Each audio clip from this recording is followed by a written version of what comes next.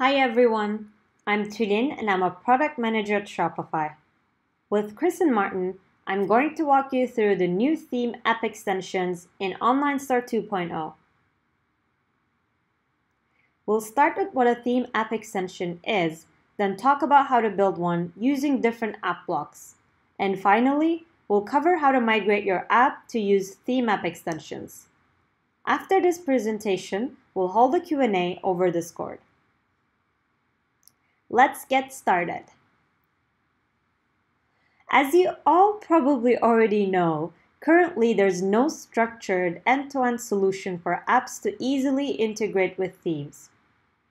Developers need to build integration logic for every theme and host assets themselves, which makes it challenging to build features that work fast and consistently across all themes.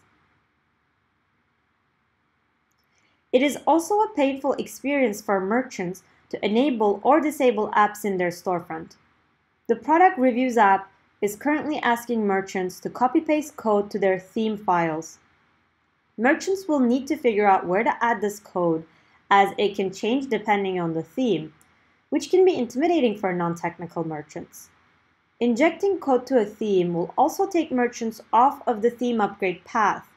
Worst of all, the code will remain on the theme even when the app is uninstalled. To solve these challenges, we are introducing theme app extensions, allowing you to extend apps into merchants' themes via app blocks. Theme app extensions represent the future of app building on Shopify. A theme app extension is a bundle of theme files provided by the app where Shopify takes care of the rendering and hosting of assets. These extensions are created, published, and updated from the Shopify CLI, just like other app extensions. Apps do not touch a theme's code. This means uninstalls are also cleaner, with ghost code automatically removed. App blocks represent a radical change in the way apps are included inside of themes. App developers can now build UI components that can be added, removed, and configured directly through the theme editor. There are two ways for app blocks to extend the online store. First way is when an app block is added to a section or added as full width within a platform-provided app section. Second is what we called app embed blocks, injected in the head or body of a page. This is especially handy for when an app is trying to add a script to a page or a floating element like a chat widget. Let's see app blocks in action. I can add the star ratings badge to the product section and drag it inline. I can also add the customer reviews app block as full width to the page wrapped in platform-provided app section. App embed blocks can be accessed, enabled, and configured under the theme settings. As seen in this example, I can enable the Shopify chat app and configure the visual settings without leaving the editor. Now, Chris will tell you how to build a theme app extension. Thank you, Tulin. Great. Now that you know what theme app extensions are, let's see how to build one. First, make sure you have the Shopify command line tool installed. I've got version 2 here. And we're going to use the extension create subcommand to create a new extension associated with our app. I'm going to select theme app extension here. And this creates for us a few sample directories that we're going to need. And to start with, let's create a new block called star rating liquid. And if you've ever written a theme section before, this is going to look very familiar. We've got our liquid code at the top here. We've got the schema below. And for our app blocks, we're going to say this one targets a section, which means it can be added into a section. We're going to use the extension push command to upload this to Shopify. And here we have the editor open. I have Dawn installed, which already has support for theme app extensions. We click on add block, and we can see down below our star rating block available here with our very fancy message. And that can be reordered like other blocks can. You can change the visibility again, like other blocks. So back to our block code. Let's make this a little bit more sophisticated. We're going to grab our product rating from a meta field here. You can see we're using the product drop meta fields attribute here to grab our rating, and we're going to render that out using a snippet. So snippets are rendered using the render tag, and snippets get added into the snippets folder. So we're just going to create one called stars.liquid and put our rendering code in here. Just a very simple for loop to render out 1 star per rating, and save that out and push it up again. And if we show our block again, you can see we're rendering out 5-star skis. Fantastic. If we go back to our block code, notice we are referencing the product directly here.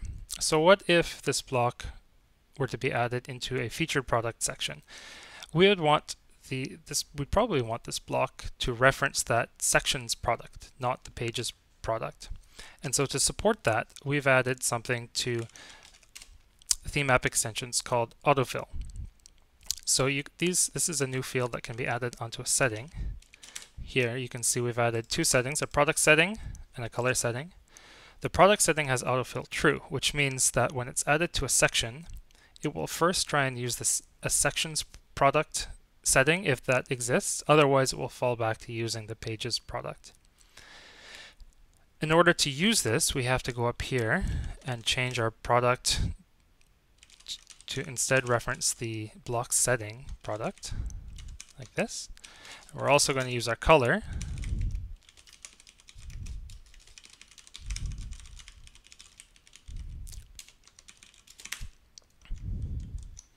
And again, we'll push this up. Now, in order to see autofill at work, we're going to remove our old block and we're going to re-add it here. And you can see that the product here has picked up our product data source. And we also have our color picker here. We're going to pick a nice blue for our stars instead. And put this back where we wanted it. Something to keep in mind as a block developer is that your blocks can be added in many different places on the page. Here they're added within a section, but they can also be added kind of in a section on their own. If you look down here, the Add Section button, the blocks also will show up here. And so they can be added wrapped in their own section, kind of as a full width block. So something to keep in mind is the block should be responsive to the space that they're given. And let's quickly now take a look at the second type of block that we can create called app embeds.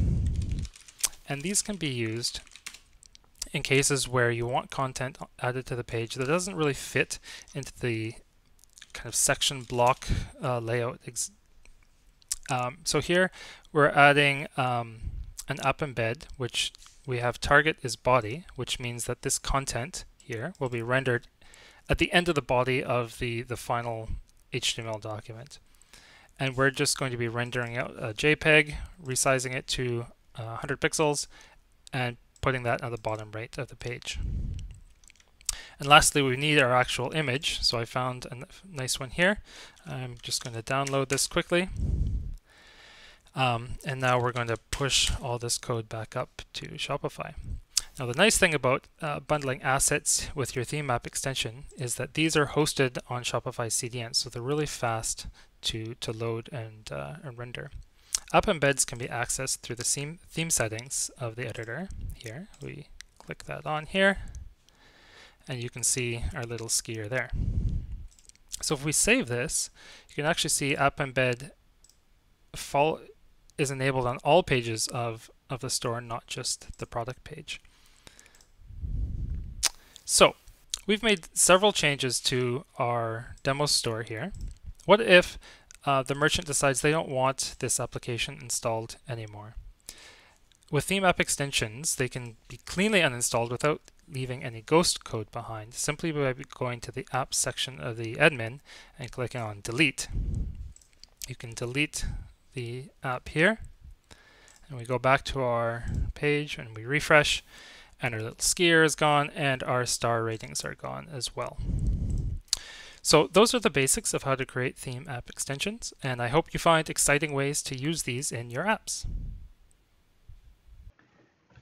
That was super cool. Thanks, Chris. Now let's look at how to migrate your existing project to using theme app extensions.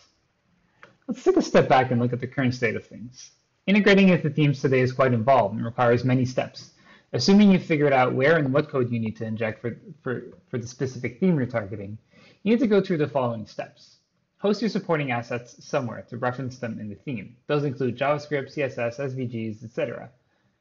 Then, as shown in step 1 in this diagram, you call the script tag API to load your JavaScript on all pages of the online store, even pages where your code is not needed. Next, in step 2, you call the assets API to inject one or multiple liquid snippets, modify theme files, and include links to other supporting assets. Those are a lot of steps, and whenever a merchant switches themes, you need to repeat the process all over again. If you need to push an update to your app, then you also need to repeat the process, but this time for all merchants that have installed your app across all of Shopify. Finally, when your app is uninstalled, you need to provide instructions to merchants so that they can remove any code you added to the theme, which otherwise could leave it in an inconsistent or broken state. As we've seen with Tulin and Chris, there are two types of app blocks, all grouped within one theme app extension. App blocks are surfaced in the editor for merchant to add, configure, preview, and save. No need to provide complex integration steps. Numerous calls to the script tag API or change theme files via the assets API to integrate your app. You don't even need to provide uninstallation instructions since app blocks are removed automatically, as you've seen in Chris's demo. If your app currently uses the script tag API to inject JavaScript in a theme, or if you're using the assets API to add liquid or other content to the head or body of the document, then you should consider migrating your app to using an app embed block. If your app currently modifies theme section files via the assets API to integrate inline within theme section or as a full width section, then you should consider migrating to app blocks. There are a few things to note when migrating to an app embed block. First, in terms of best practices, we recommend using the JavaScript and stylesheet schema attribute to inject assets into the head. We also recommend using the templates attribute to target specific template types.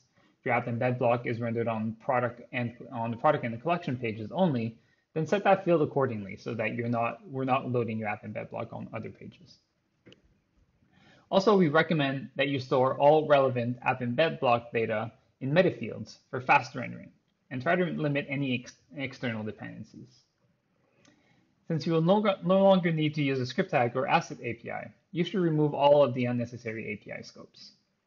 Also, in your installation instructions, you should now point merchants to the editor so that they can enable your app embed block. Check out our docs on Shopify Dev to see how you can deep link to the right location in the editor. Finally, all themes, regardless of whether they are Sections Everywhere compatible or not, will support app embed blocks. App blocks, as we mentioned before, will be rendered inline, and therefore they leverage the full power of Shopify's Liquid rendering engine. We recommend preferring Liquid server-side rendering over client-side rendering whenever possible. We also recommend storing your app's data in meta fields and to host all of your supporting assets within the theme app extension package to limit any external dependency and ensure fast load times. Also, since app blocks can be added in different areas of a theme, it should accommodate for all sorts of real estate possibilities. We recommend building your app blocks to be responsive. Be on the lookout for a blog post on the topic on the Shopify blog. One more thing to note when migrating to app blocks. Only Sections Everywhere enabled themes support them. Your app will therefore need to detect the merchant's theme if the merchant's theme supports Sections Everywhere and whether the section you're targeting supports app blocks. Check our docs on Shopify Dev or see the product reviews sample app that we've built that's available on GitHub to see how you could achieve this. With theme app extensions, you no longer need to roll out updates using your own custom mechanisms.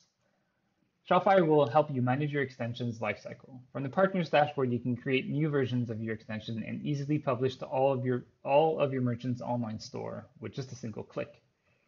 You can also push your changes to a draft version that can be tested on your development stores.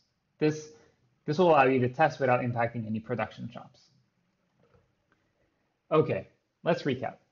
Why should you start building theme app extensions? First, We've mentioned that we've now built structure into themes where app blocks can be seamlessly integrated. Therefore, you no longer need to build multiple versions of your app's integration code to support every possible theme out there. In fact, you can integrate without modifying theme files at all, which means you also no longer need to worry about cleaning up your app codes after uninstall. You're also making it easier than ever for merchants to customize and preview your app integration directly within the theme editor. You're ensuring fast load times all over the world by delivering your assets over Shopify CDN. We make it easy for you to manage your extensions, versions, and deploy to all merchants with just a single click. And finally, theme app extensions prepare your app for the future when merchants increasingly adopt Online Store 2.0 themes. Starting today, theme app extensions are available to all developers, which means you can start building your app blocks immediately. We're still working out the timeline, but as mentioned previously on the main stage, we will eventually be deprecating the script tag API in favor of theme app extensions. This will come later. In August, we will be releasing theme app extensions to all merchants alongside Dawn. Prepare your app for Online Store 2.0 with theme app extensions today. That is it for today. Thank you for watching, and we invite you to join us in Discord for a Q&A session.